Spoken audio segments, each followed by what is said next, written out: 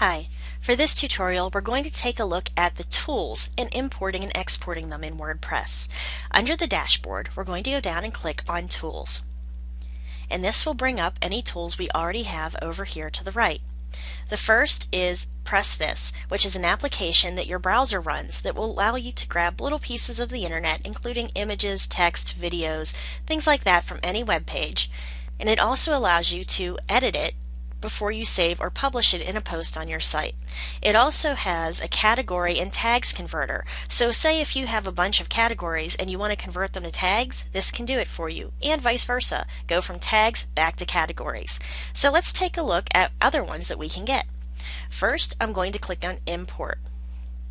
And other tools that it has are a Blogger tool, and this is to import posts, comments, and users. Blog Roll, to bring in a blog roll importer to import links in OPML format. Categories and tags converter, which we already have.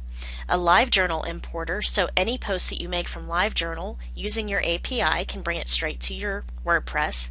A movable type and type pad, which is when you can install the movable type importer so posts and comments can be imported straight in from TypePad.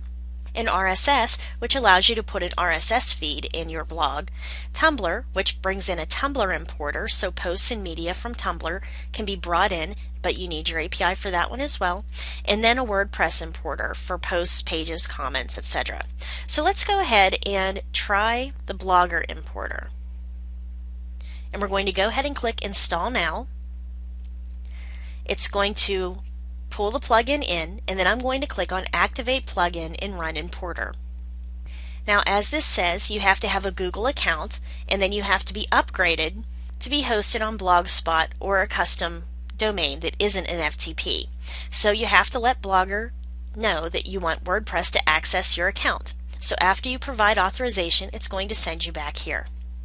So I'm going to click on Authorize, and you're going to click on Grant Access. And from there, if you've got a blog, then it will actually import it back in and it will restart. Now, as it says, this information keeps you from having to start your whole blog over again. If you attempt to re-import from it though, duplicate blogs and comments are going to be skipped. So you can clear account information, and then we're going to go into plugins. And now under my plugins, you can see we've got a Blogger importer. So let's go back into Tools. And this time we're going to look at Export. And when we click on Export, it's going to allow us to create an XML file that we can put to our computer. This is going to contain all of our posts, pages, comments, custom fields, categories, and tags. That means that you can back this up to your computer, so if you have to restart your website again, if there's a mistake made that completely deletes your site or messes it up, then you can go ahead and use this. So I'm going to click on All Content, and I'm going to click on Download Export File. And then it's going to ask if I want to open it with my web design software or if I want to save it, and I'm going to click Save. And it's going to put it into my download. So then if I have to import again, so that way if I need to import my website again, I can do that and it'll be just the same as it is now. So that's how you use the tools in WordPress. It's just one more thing that makes WordPress even better and easier for building up your website. So thanks for listening, and I'll see you next time.